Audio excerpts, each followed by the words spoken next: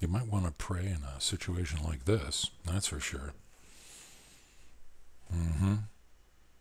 That might work. Yeah, that might get me praying. Oh, yeah. Oh, yeah. What's it going to take when you feel that mortal fear of that you're going to die? Would you think that you might become what used to be called a foxhole Christian? There could be foxhole Buddhists, foxhole Muslims, foxhole Hindus, all kinds of stripes. What a lot of people on the planet do is they pray.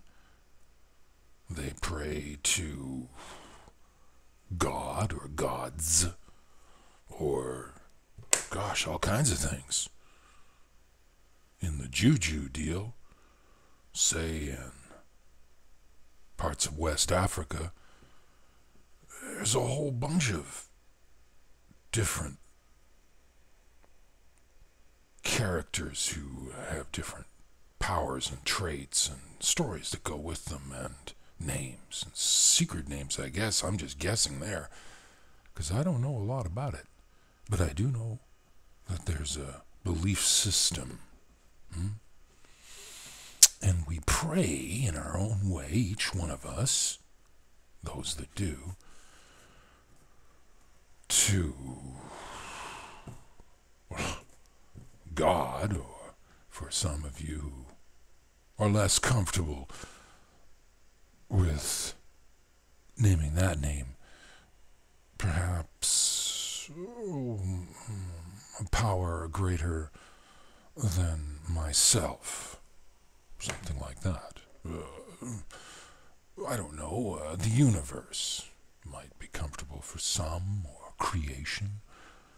There are all kinds of names for God, and some people are not comfortable with say, a concept of a thinking, knowing, sentient God, but are more in tune with something in nature, the infinite, that depth of when you go within how big small gets, and when you go outside and you go into the macro,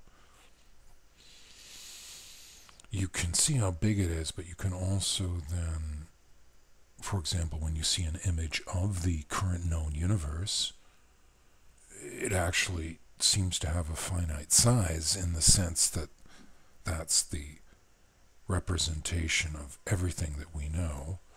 Okay, we're over here, so I have to stop chatting with you and tend to this. Okay, I'll be right with you.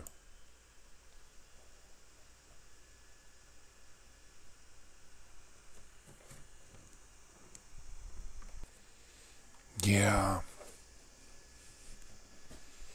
God can be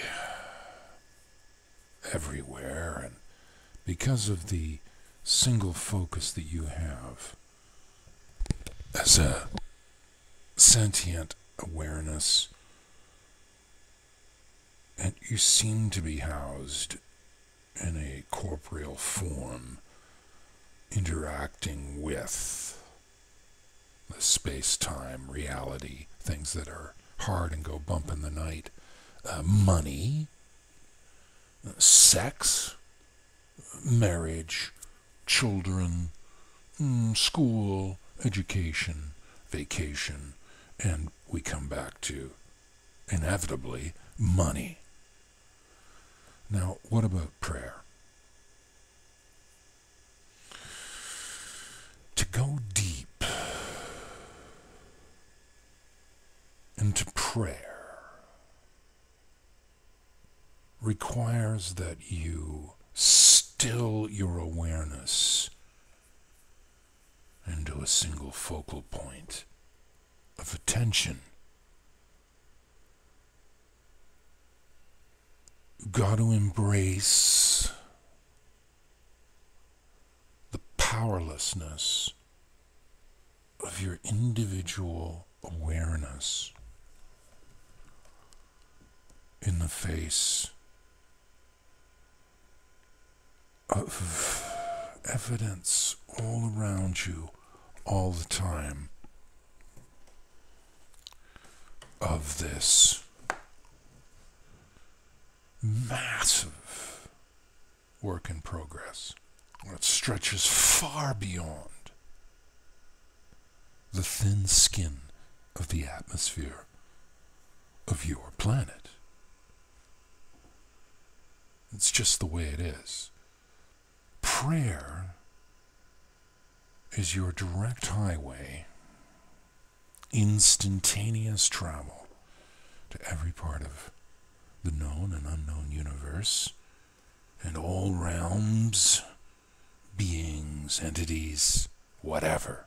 A can of beans, for example, could be prayed to.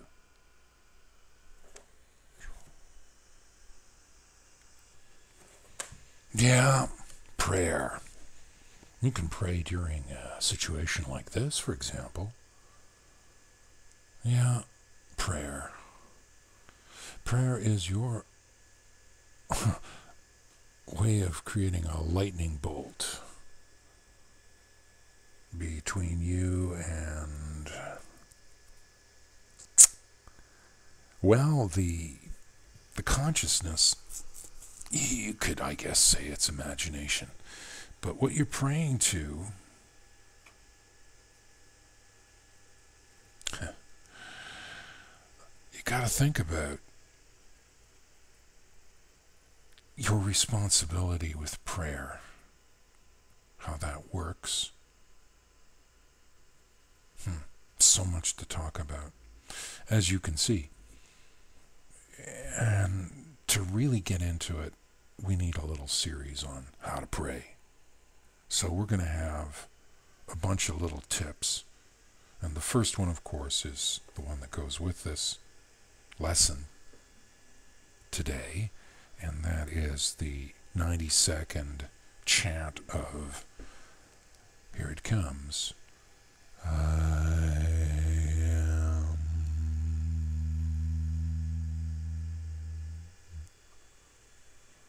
Okay, so I've got to go, and you stay tuned for the next little video in this series. Is going to be pretty short. This one's, I'm overindulging, but that's okay. I'll see you next time. Hey, check out the free book if you haven't done the telepathic communication